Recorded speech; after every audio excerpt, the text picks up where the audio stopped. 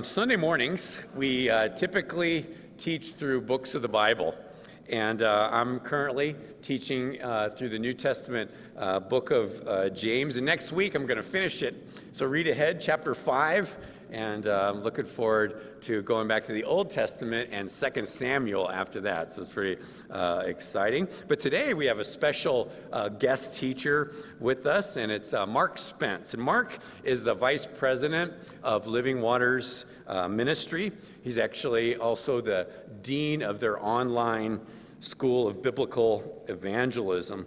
He also co-hosts the television program, The Way of the Master. Have you guys ever seen Way of the Master or know of The Way of the Master? Okay, a bunch of you, right? Ray Comfort, you know that name, and so they're partners in that ministry. He's also a former Calvary Chapel pastor.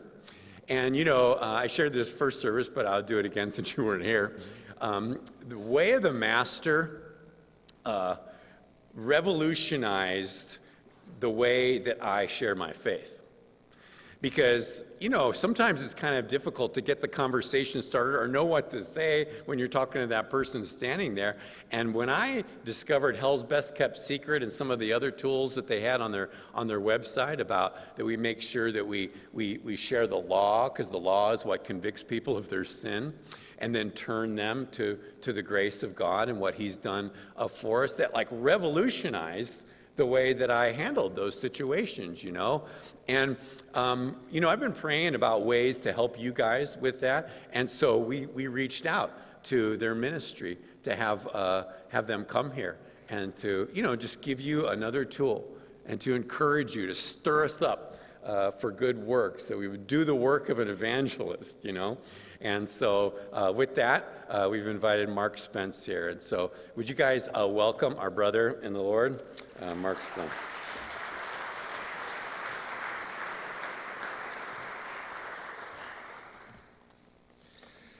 Well, I'm excited to hear what I have to say after that. It is a delight to be here. It's probably been 20 years since I've been to Idaho. I've been 37 countries, 49 states, and I feel like I'm home, right? I feel like this is family. My family is very supportive of my travels. My wife especially. You know, sometimes she offers to take me to the airport 2 days early.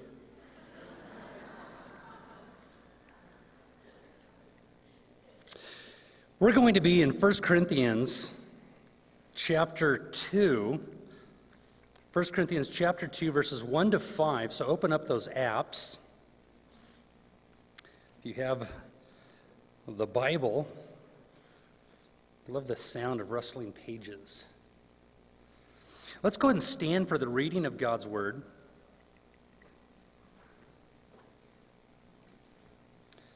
First Corinthians chapter 2, starting in verse 1. Be reading from the New King James. And I, brethren, when I came to you, did not come with excellency of speech, or of wisdom declaring to you the testimony of God.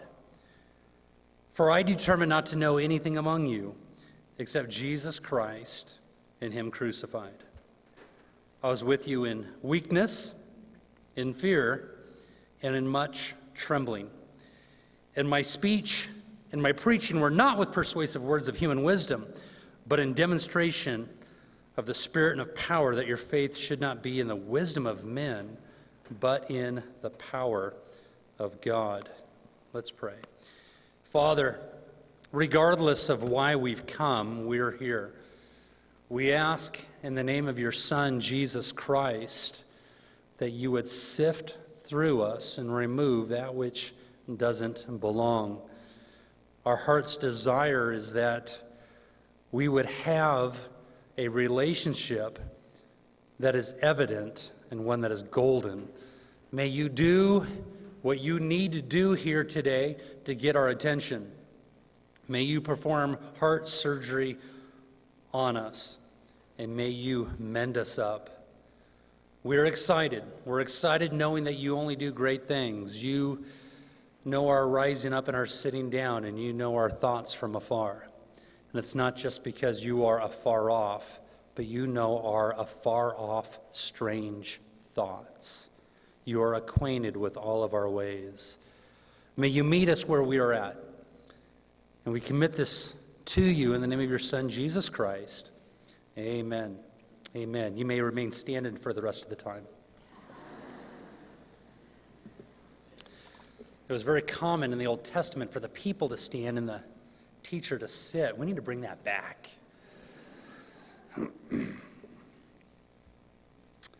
I teach evangelism and apologetics for a living.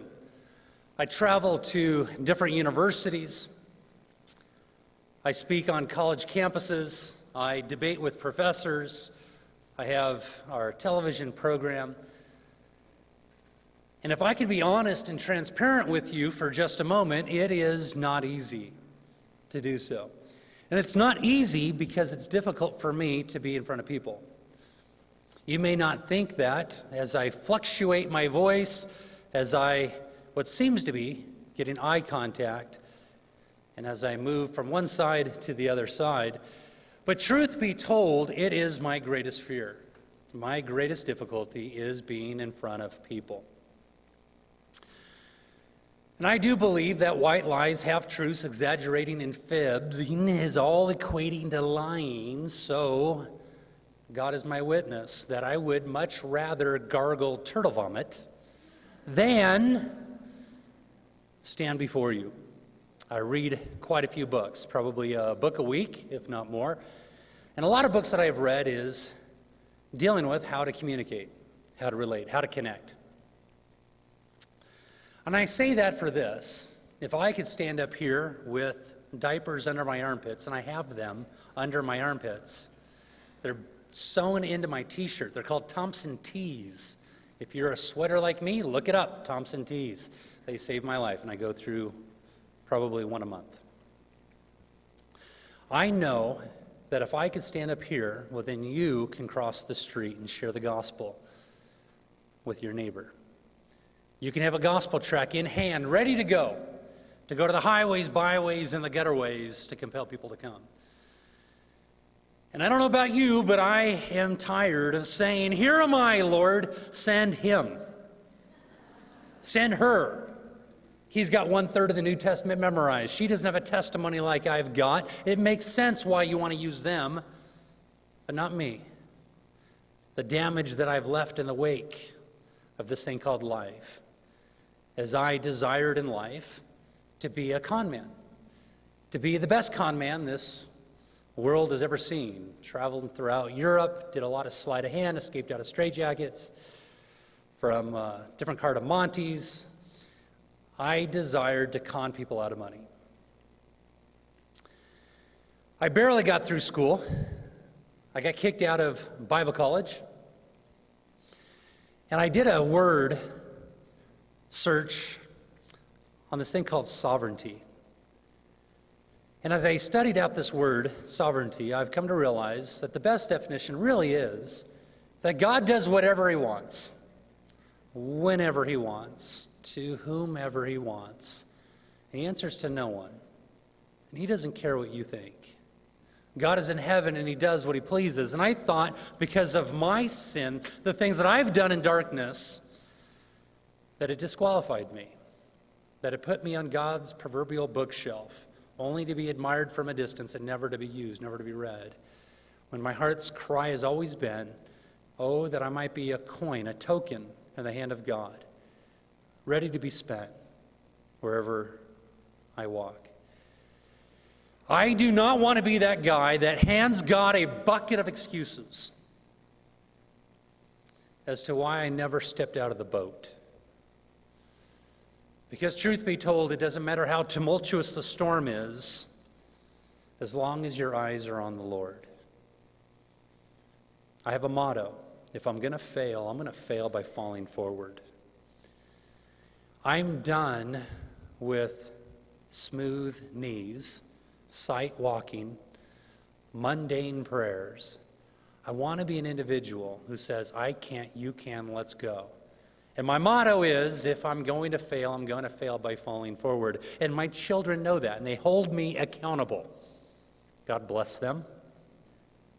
For example, not too long ago, I wanted to take my little daughter Ella on a little daddy-daughter date. Wanted to take her to someplace a little bit nicer than where I normally take her, so I took her to Wendy's. And as I'm looking up at the dollar value menued items, there were a group of college-age students that came in. The guys in business suits, the women just as nice. And I said, "Why are you dressed so nice?" And they said, "Well, we are part of an epidactic debate team. We just came from a mock trial. We are all practicing to be lawyers." I said, "Oh, well, who won the debate?" He said, "We did, of course. We've never lost." And then as if he was gazing into my soul, he said, "We will debate anybody at any time on any subject and in any place." Now, you can imagine as I debate regularly what my response was. Good luck with that. And I proceeded to walk away, and I sat down at the table, eating my Frosty and fries, when one of them had blasphemed really loud.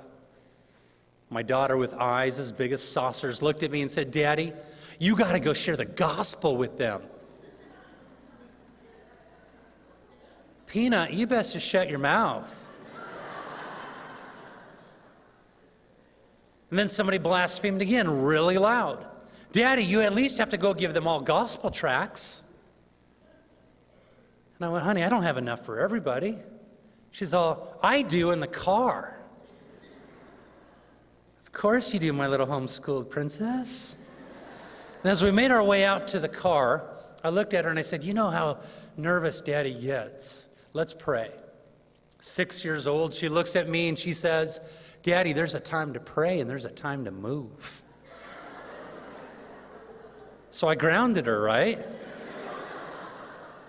We made our way inside the corner where all these students were at, and I said, "Hey, listen, my little girl Ella right here, where did she? Baby, what you doing under the table?" And so she was, nervous as nervous can be. And she said to me what I always say to her: "You can do it with God's help." I had the tracts in tow, and I looked at the group of students. I said, "Hey, my little girl wanted to make sure that you each got one of these. It's a $1 million gospel tract. It's a cool little souvenir. On the other side, there's a Christian message. It tells you how you can avoid hell, come in a relationship with your Maker, and go to heaven. I have enough for everybody, but you don't need to take it if you don't want to." And I don't know if you've ever had one of those moments where something comes out of here, but you know it didn't originate up here. And as fast as it came out, I tried to shove it back from whence it came. Would you like to have a debate right here in Wendy's?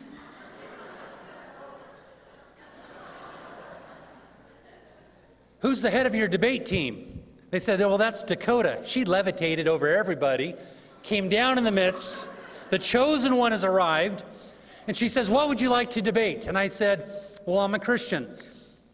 Let's debate whether or not Christianity is true, whether the Bible is true, whether or not Jesus rose from the dead." And it didn't matter what nuanced branch of Christianity that I came up with, she was ready to go. Isn't that convicting?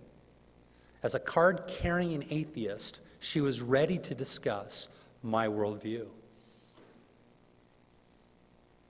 You know, as Christians, there's only 2 times we are called to be ready: in season and out of season. So we debated whether Christianity is true. I looked over at everybody else and I said, "You get to be the jury. You decide at the end who won." Now, here's the thing. I don't care what they think. If I share the gospel, I won. Ken Ham had called me up before he debated Bill Nye, the science guy, and he said, "Hey, who do you think's going to win the debate?" I said, "I think whoever shares the gospel is going to win the debate, and I'm not expecting too much from Bill Nye." I went first. She went last. I said, "All right, Dakota, you get the closing remarks. No rebuttal. Say whatever you want to say." And she didn't say anything. Her mouth was shut. I'm reminded of the words of the late, great presuppositional apologist, Greg Bahnsen. who said, "It is not our job to open people's hearts. It's our job to close their mouths. And with the right dosage of apologetics and the use of the law to bring the knowledge of sin, speaking the truth in love, that very thing will take place." So I looked at the jury and I said, "So, are you ready to repent? Are you ready to place your faith in Jesus Christ?" And they all just walked away, didn't say a thing. Except for one person, he said, "Are you kidding me right now? That was awesome." He said, "Listen, man, hey, I watch you every single day, and to see you do this in person, awesome." I said, "Man, hey, where were you 30 minutes ago?" He said, "I had your back." I said, "Yeah, way back." Nobody asked what my Twitter handle was. Nobody asked to follow me on Facebook. Nobody asked Jesus to come into their hearts. They just left. And on a surface level, you would think it was not a very valuable, not a very fruitful encounter. And I think we confuse two words: fruitfulness and faithfulness, baby. God is not calling you to be fruitful. He's calling you to be faithful. You be faithful with the message that God has entrusted to you, the life, death, burial, resurrection of the King of Kings and the Lord of Lords. And then God will be faithful to preserve his name, and he'll bring forth fruit as he sees fit. You be faithful. And even when you're faithless, he remains faithful. He's going to preserve his name. Now, I have great difficulty in going forward, but I'm reminded of these words of Hudson Taylor, the great missionary. He said these words: "All of God's giants have actually been weak men, but they did great things for God because they simply believed that God would be with them." I'm stepping out of the boat. I trust you're with me. And if I sink, you're going to catch me. I'm going to get into the batter's box. I might strike out, but listen, I'm in the batter's box. You stay on the bench. If I'm going to fail, I'm going to fail by falling forward. 1 Corinthians 1:27. God has chosen what is foolish in the world to shame the wise. And God chose what is weak in the world to shame the strong. Mark 1:17, Jesus said unto them, "Follow me, and I will make you to become a fisher of men." Notice he doesn't say he's looking for fishers of men. Let's all, the fishers of men, gather together, and then we're going to go out into the highways and the byways. No, he's looking for ability, which is availability. Because the best ability is availability. You make yourself available to him who is omnipotent, and you'll realize that there's nothing too hard for God. One with God will always be in the majority. And it doesn't matter who is against you if God is for you. Here's the Apostle Paul talking to the church at Corinth. And he says, I've got issues. I've got problems. And before we look at that, let's look at Ephesians chapter 6, verse 19. He says, "And pray for me, also for me, that words may be given to me in opening my mouth boldly to proclaim the mystery of the gospel, for which I am an ambassador in chains, that I may declare it boldly as I ought to speak." What's he saying? Listen, gang. Of all the people in the New Testament that you would presume was bold already, yeah, maybe you could throw Paul in the top 5. I would. Nope. Right here, he's saying, hey, church, Ephesus, I need boldness. Yeah, what else you need? Yeah, that's about it right now. Corinth, hey, when I talk to you, you lame church, I had issues. What were those issues? We read it earlier. I did not come to you with excellency of speech. When I was with you, I had weakness, and I had fear, and I had much knee knocking, I think I threw up in the back of my throat, trembling. And then he finishes it all off with the end of verse 4, where he says, and my speech and my preaching were not with persuasive words of human wisdom. Listen, I'm not trying to pull one over on you. It's him. You cannot impress people with Jesus when you're still trying to impress them with yourself. There is no such thing as a cool Christian. You need to get over yourself. God already has. We're done trying to impress. Now we're here to mirror. We're here to reflect. As the moon does the sun, we reflect the glory of God. Always ready to speak. And I think so many times we hide behind our inadequacies, our handicaps, and we've called them excuses. And as my professor at Calvary Bible College used to say, God does not forgive excuses, he only forgives sin. But maybe your excuse is a sin. 13 of the 14 judges found in the book of Judges all had handicaps. They all had a legitimate excuse why they weren't the person for the job. And they said, but God, can we come together with those two words, but God? Oh, how many more times we would step out of the boat if we realized, but God. I was ministering a few years ago in Kauai. Right, somebody's got to do it. And I'm ministering there in Kauai at Calvary Chapel, Kauai. And my wife and I, we found ourselves in this canoe, and we had a guide that we had hired who was in another canoe, and he was leading us to all these really cool waterfalls and stuff. And my wife says, hey, share the gospel with the guide. I said, baby, learning submission. No, shh. She's all, come on, he's not going to ask you a question you don't have an answer for. And it's not because I have all the answers. I've just learned to kind of maneuver through the conversation to get it back to the gospel. That's really what it is. So I shared the gospel with him. And he said, no, I asked him, I said, hey, have you ever heard this message before? And he said, well, up until last week, I would have said no. But some guy shared this message with me, and it sounded a lot like what you were saying. You know, he's some Christian singer named Jeremy Camp. Now, here I am in Kauai. I live in Los Angeles, California. Jeremy Camp lives in Nashville. The three different states kind of come together, and unbeknownst to everybody, the following week, I'm speaking at a music festival in Ohio for Jeremy Camp. So I go up to Jeremy 1 week after Kauai, and I said, hey, Jeremy, 2 weeks ago you were in Kauai. You had a guide. He led you to these waterfalls. He gave you a turkey sandwich. His name was Jim.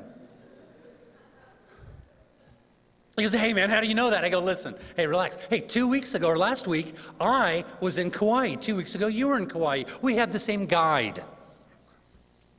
And I was able to water what you planted, man. He said, man, that is so super cool. And isn't it, gang? Isn't it cool that every once in a while, God just kind of pulls back the veil and says, hey, I'm up to. What are you up to? Yes. And he doesn't always have to tell us what he's up to, but know this. The steps of a righteous man are ordered by the Lord. He delights in his way. You are God's workmanship created in Christ Jesus for good works. Yours workmanship. The Greek word poema. English word poem. You are the trophy of his praise, the expression of his heart, the symphony of his grace, on display for people to see. And he created you for one singular purpose, to know him, to make him known. That God has created you to know the creator of sunsets and surfing and seafood and sex. To know the sun that stands beyond the sun that shines every day. Can anything good come out of Nazareth? Come and see. And if you're anything like me, it's hard to be in front of people. So what do I use? I use gospel tracts. Everywhere I go, and I've said for years, if you ever catch me in public without a gospel tract, Ray Comfort will give you $1,000. I don't got that kind of money. We don't get to choose what is true. We only get to choose what we do about it. And the truth of the matter is that God has chosen the preaching of the gospel to save people. How will they hear unless a preacher is sent? That's not a rhetorical question, though it is as it's laid out there. You need to answer. If not you, well then who? And if not now, well then when? God has chosen the foolishness of preaching to save people. I like to use gospel tracts because I was saved by the use of a gospel tract. I found a Harvest Crusade brochure on the ground. I picked it up and I went to the Harvest Crusade with great glory, and I got saved. The best man at my wedding dealt with the Mexican mafia,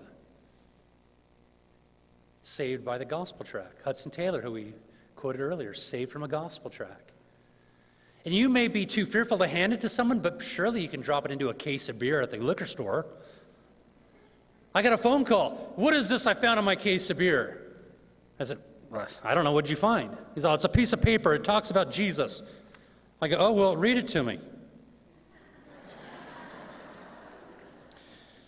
And so he did. He read the whole thing, which means he read it now twice.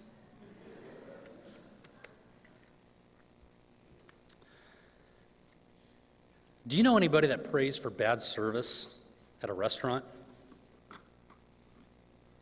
All right, why would you do that? Well, what if life really wasn't about the white picket fence life? What if it really wasn't about having the perfect kids, never coming down with cancer, always having 6 figures inside your bank account? I mean, what if life really wasn't about that junk? What if your life really was not your own? That you were bought with a price, and what lies before you is a stewardship from the owner for the owner. What if? What if the solar system really didn't evolve around you? Revolve. What if? What if this whole point on living was to point people back to Jesus Christ? What if? Well, then you could pray for bad service at a restaurant and not care. Hey, this food is cold. It should be hot. Yeah, well, listen, your server's not into it. Your server wants a tip. So why am I there? I'm there to give my server a good tip regardless. And if he gives me bad service, I'm going to talk about grace on the back. And when the food's dropped off, I'll look at my server and I'll say, hey, Janet, we're about ready to pray and thank God for this food. Is there anything in your life that you need prayer for? I'm going to tell you, you'd be shocked to find out how many people will actually sit down, begin to weep, and say, yeah, I have this going on in my life. I had one lady say, I actually had a couple people say, yeah, just pray that I get a big tip from this table right here. But to talk about grace, God's unmerited favor to the infinitely ill-deserving. They don't deserve a tip. Right. That's why it's called grace. They don't deserve it. And God's grace, heavenly grace, is not given by calculated measure. He doesn't say you need a little bit more than her, and she needs a little bit more than you because you've sinned a great deal. God's grace just flows, and it flows, and it flows, and it... Listen, I say come underneath the spout where God's grace comes pouring out. I'm going to be at Niagara Falls here in a couple weeks, speaking at a conference. Bringing my son along with me. And I'll say, son, you bring a thimble to the bottom of Niagara Falls will fill that thimble with water. But if you bring a cup, that'll put a little bit more in there. You bring a swimming pool, baby, it's going to be big. That's like God's grace. How big of a cup are you bringing to God? How much of you is still in the cup? D.L. Moody said, God does not fill dirty vessels. And maybe we just need to come clean about our depraved indifference when it comes to the lost. What does that mean? Did you know you can be guilty of a crime called depraved indifference? Imagine sitting by a pool at the Marriott. And as you're reading a good book, a toddler finds his way into that area, falls into the pool and drowns. You look over and you don't do anything about it. You didn't open up the gate. You closed the gate. In fact, somebody else left that open. They fall into the pool and they drown. But you didn't do anything to extend a hand of mercy and help to save that child. You'll be charged with a crime called depraved indifference. Depraved means lowly. Indifference means you could care less. You couldn't care less. I always confuse those two. But isn't that the state, sadly, of so many people that bring a shadow to the pulpit and fill up the pews when they don't share their faith with people, and they go person after person, they come in contact with salesperson after salesperson, they've seen the same barber month after month, and they never share the gospel? Guilty of depraved indifference. I couldn't care less, and I couldn't go any lower.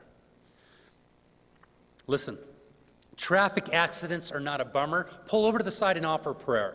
Homeless people on the side, have a homeless bag like we do, and have granola bars and some mittens and some socks. We'll work for food. Hey, listen, I'm going to give you some money. Go work that corner and hand out some gospel tracts.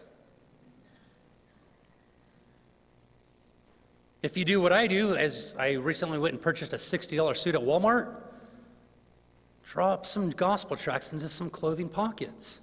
And I teach my kids, listen, you are not created for time, but for eternity. So no wonder you feel like you don't fit in.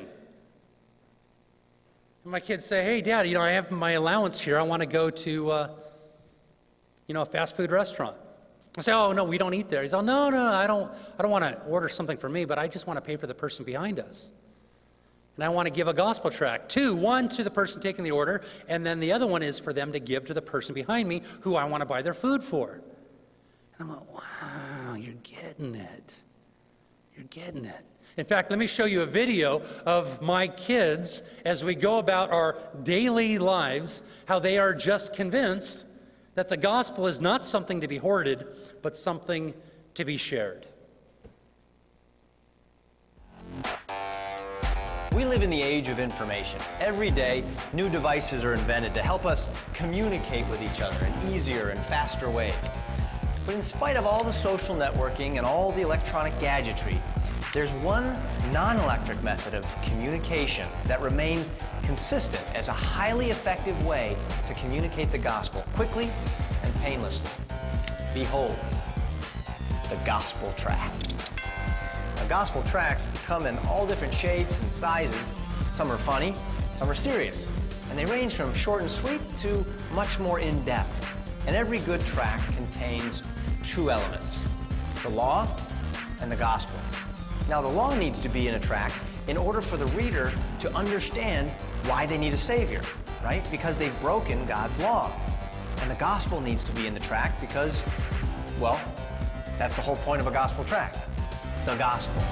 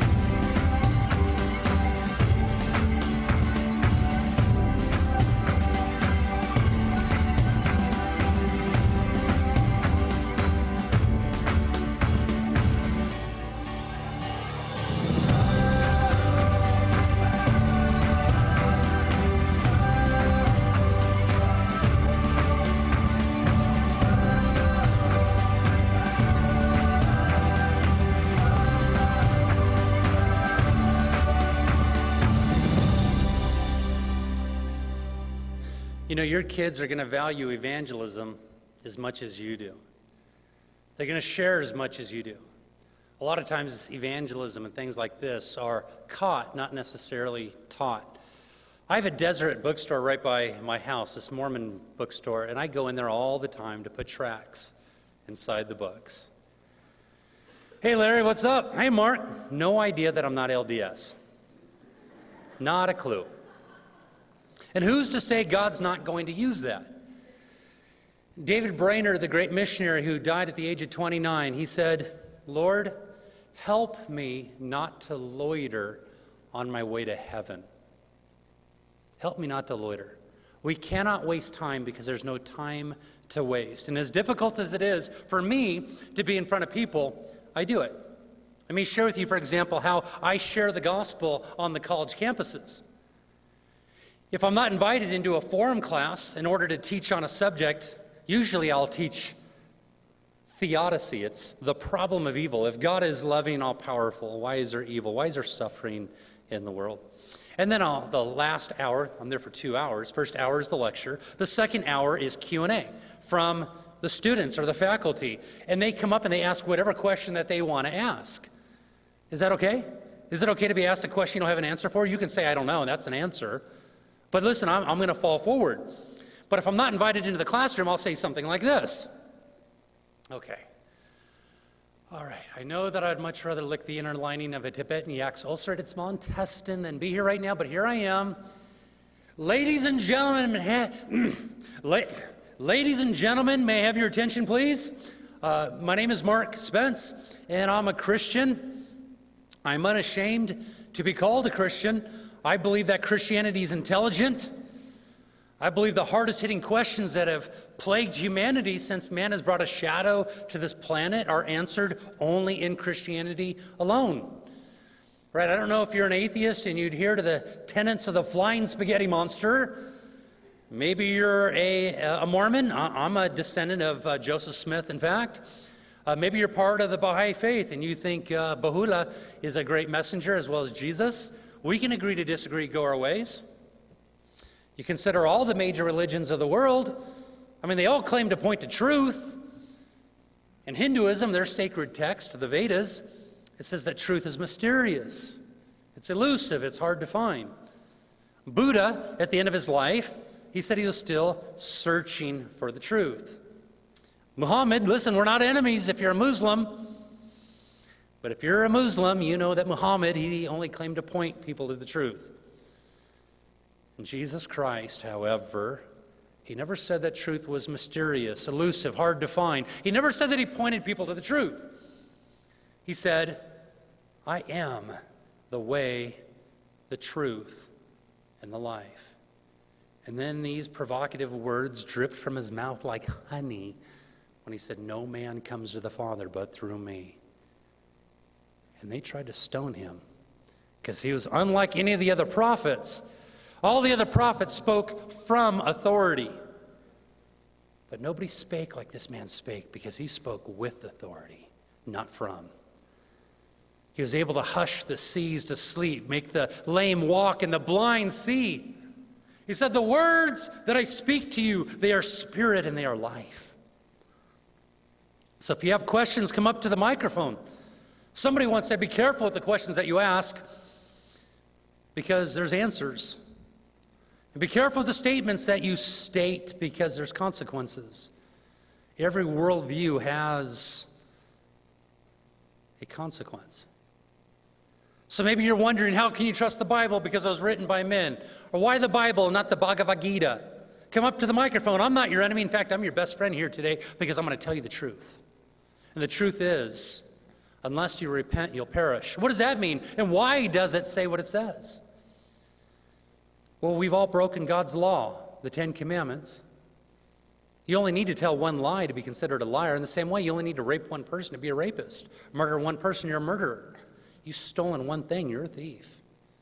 You've ever told one lie, you are a liar. You look with lust, you're an adulterer out of your heart.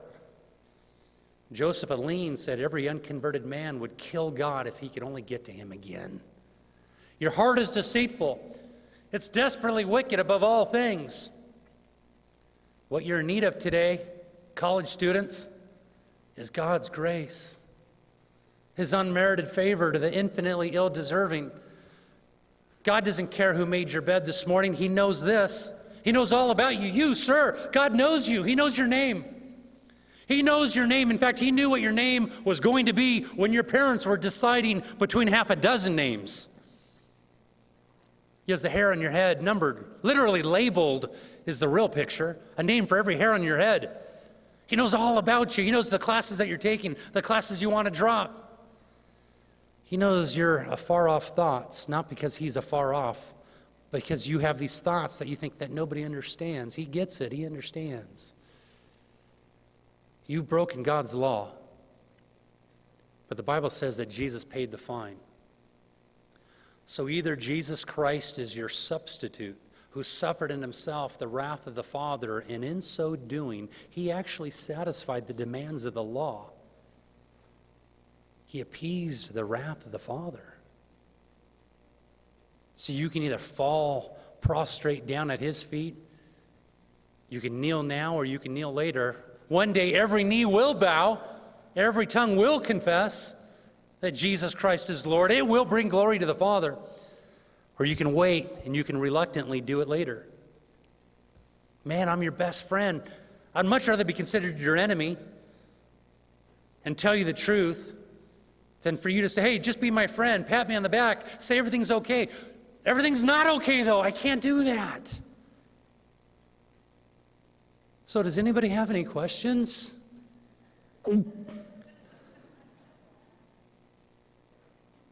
If we're going to fail, let's fail by falling forward.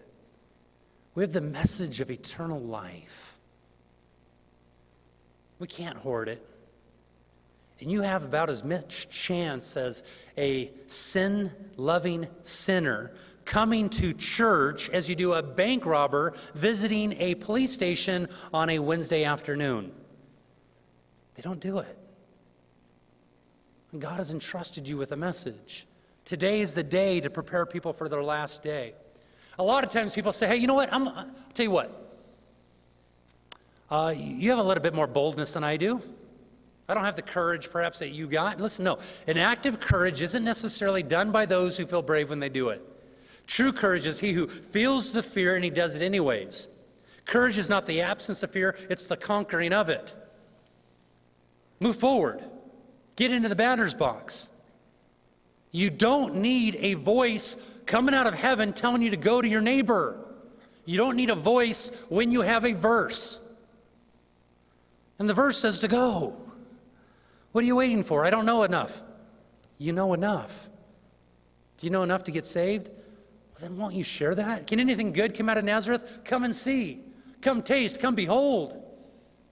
The first person Jesus ever sent out was Legion, the demoniac, cutting himself over in Decapolis on the east side of the Sea of Galilee. He's cutting himself in the limestone rocks. He's no longer naked and beside himself. He's coherent, able to think clearly. And what does he try to do? I'm going in the boat. I'm going over with you, Jesus, and the disciples. Man, this is cool. You set me free. And Jesus said, no. Go home to your family. Tell them what great things God has done. Go. Imagine the type of study that this guy could have had if he would have stayed with Jesus. What a cruel man Jesus was. No, you know enough. Go. We can't hide behind our excuses anymore. If you want to hear God's voice, well, then read God's word. If you want to hear God's voice out loud, well, then read His word out loud. Well, I don't know what God's will is for my life. Is it possible that He's already spoken and we're not doing what He's already told us to do? What's He going to say now? Can't get to step 3 unless you go through steps 1 and 2. I read about a man of old who drew a circle in the center of his room. He got inside that circle. And he said, God, send a revival. And start with everybody inside this circle. Start with me. Was it John Knox that said, God, give me Scotland lest I die? He said, no, I'll give you Scotland, but you first must die. Die to yourself, die to your dreams, your hopes, your inspirations, your aspirations. Life is not about the white picket fence. We're all soon going to be gone from this place. And quite possibly there will be those who are going to tread where we now walk. 100 years from now, it's all going to be over. It's all going to be through. There's going to come a day where we're going to dot our last I, cross our last T, send our last email, text OMG for the last time. There's going to come a time where you're going to see your child for the last time, your mom, your dad. And every day those things continually climb. The list continues to grow. Does God have permission to be God in your life? How about giving him permission to do whatever he wants to do with you, including giving you cancer, allowing your spouse to commit adultery, your child to be wayward, lose your job? It is well with my soul. It is well. It is well. Before I was afflicted, I went astray. You in your faithfulness, O Lord, have afflicted me, and now I keep your way. Oh, that God would stamp eternity on our eyelids, that whether we're awake or asleep, we have these thoughts, these visions, that life is about him. Today's the day of salvation. Today's the day to prepare people for their last day. 150,000 people will die every day. That's 54 million people every year. Pass from time on into eternity, and I can guarantee you most of those people are planning for tomorrow. When death comes knocking, you'll answer. 100 years from now, all of us will be gone.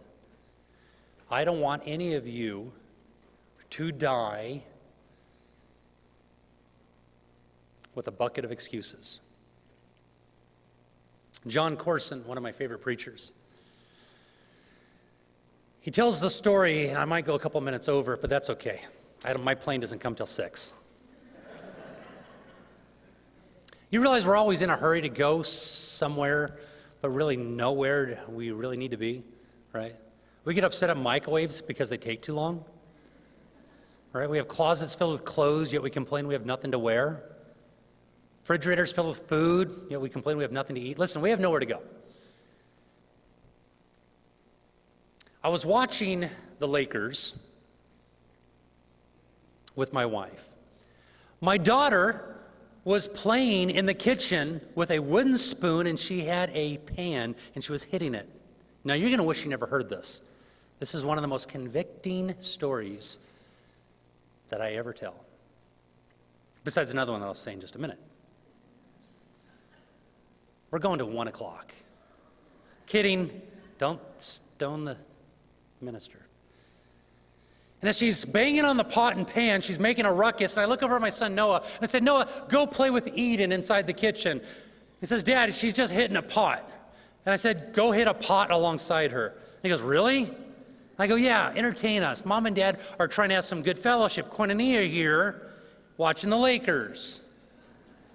And so he did. He goes inside there, he's hitting a pot and pan, and he yells out, Dad, having the time of my life in here. I don't know about you guys out there. Now, what was happening? Noah's capacity to be able to enjoy things were at a more mature level than Eden, who was just a little toddler. But she was having the time of her life, wasn't she? It couldn't get any better. In fact, Noah could try to describe what a sunset looks like to her, and it will go right over her head. He can explain different things that he has experienced that she hasn't experienced, but she won't get it. Now, Noah's maturity level is at a different level than Mom and Dad's. He has never had to see God come through clutch and see him provide financially at just the right time. He's never experienced what two people experience in the confines of marriage. Wouldn't even understand the concept. You see, my level of maturity is at a different level than Noah's, and Noah's level of maturity is at a different level than Eden's. But guess what? We're all happy. It can't get any better. Can't even understand the concept of it getting any better. What did I just describe? As John Corson says, I just described heaven. All of us at different maturity levels to be able to enjoy Christ based solely upon the work, whether or not we walked in it or not.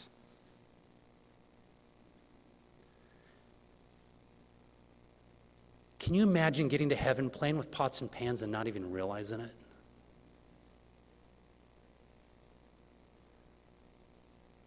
The only thing that is going to matter is what you did with Jesus Christ. You can claim to be a Christian all you want. Show me your pocketbook, and I'll tell you about your Christianity. Allow me to see and search out your Google search history, and I'll tell you about your Christianity, on how much you love God.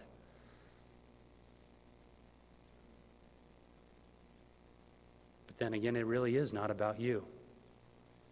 It's Christ in you, the hope of glory. And all he is looking for is somebody who makes himself available to him and says, I can't. I'm tired. I'm sick. I'm sick and tired, and I'm tired of being sick. Your yoke is easy. Your burden is light. You have permission to do whatever you want with my time, talent, treasure. These eyes are not mine, they're yours. You want to remove them? That's your business. My spouse is not mine, my kids are not mine. Everything belongs to you from whence they came. Gang, when I get to heaven, I don't want to see any of you playing with pots and pans. No buckets of excuses coming out of Calvary Chapel Meridian. A group of people who says, it's not about our church, it's Christ, and we're going to allow him to shine in the community. Imagine living life in such a way it makes the apostles in the book of Acts actually look lukewarm. It's about him. Amen? Amen. Let's pray, and then I have something I want to share. I didn't get to the other convicting story. Lucky you. Father, we ask in the name of Jesus Christ that you would set the people of this church on fire. Thank you for the faithful proclamation of your word from Genesis 1:1 to Revelation 22:21, a full counsel coming forward. May the book of James finish well, and yet may we, all of us, whether we're named James or not, may we finish well. May we run our race with endurance, and may we be faithful to fall forward, realizing that the fruit belongs to you. And it's in Jesus' name we pray. Amen.